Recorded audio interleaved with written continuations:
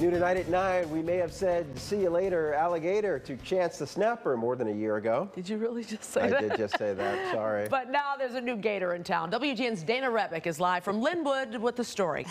Hello, Dana.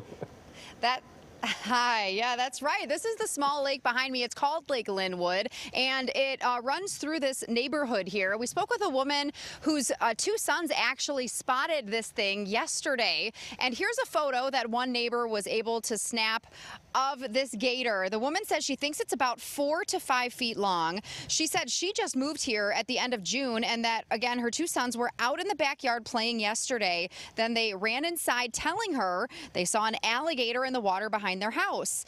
She ran out and it had dipped under the water, and she didn't see it then, but she did spot it today. Several other neighbors had seen it as well and called the village, and around 2 o'clock this afternoon they sent a water rescue team here to try to capture it.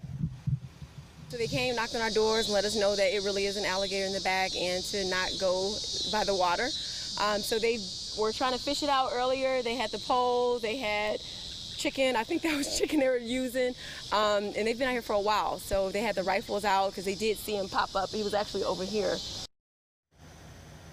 And those members of the Lynwood Fire Department were here until about 8:30 tonight when it started to get dark, and did not find him, but they say they'll be back out here again tomorrow. And you may remember, Micah, that with Chance the Snapper, it took a good week until they captured him. So this one could take a while, but we'll be back again at 10, and you'll hear directly from these two little boys. They're so cute. Just their version of the tale of seeing this thing. Okay, yeah, Dana, we had to bring in reinforcements from Florida last time, so we'll see.